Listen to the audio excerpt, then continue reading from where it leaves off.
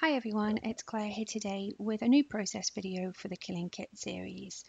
This time around I'm using my wild hair kit leftovers from October 2017 and I'm making a layout inspired by this month's Counterfeit Kit challenge.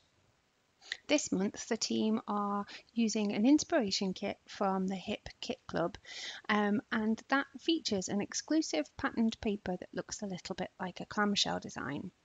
What I'm doing is taking that as the inspiration for my layout and I'm going to create a clamshell design.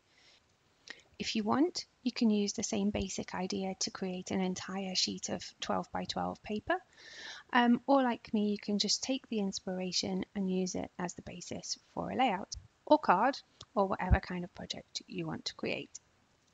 I've used a 1-inch circle punch to create a stack of circles that I'm going to add directly to my cardstock. If you do want to create a background, you could just create this over the top of any cardstock that you have in your stash. Maybe use a piece that you don't particularly like anymore.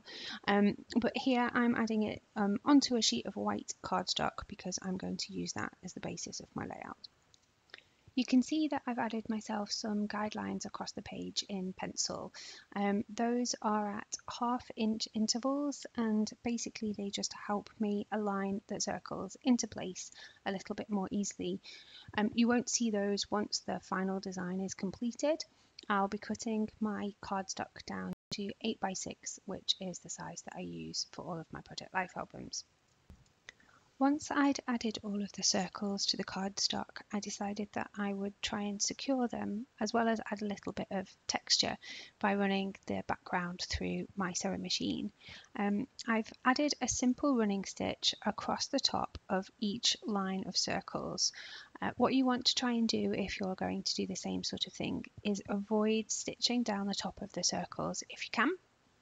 I think I caught a couple of mine, but managed to be able to sort of lift them slightly.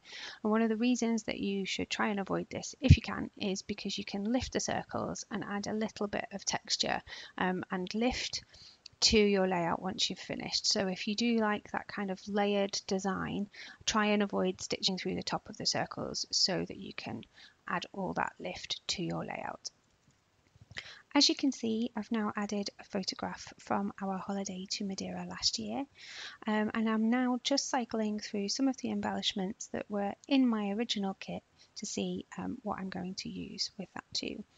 I've decided on a couple of quite small Pink Fresh Studio cut aparts. I think they were originally part of a 6 by 6 paper, and they're probably just a little bit smaller than 2 by 2 inches. And I'm going to add to that with a couple of medallions that weren't in my original kit, just to add a little bit of extra interest and a little bit of lift. You'll see that I also add a couple of small stickers from Studio Calico, some phrase stickers from either Simple Stories or Pink Fresh Studios, just to add a little bit of extra interest.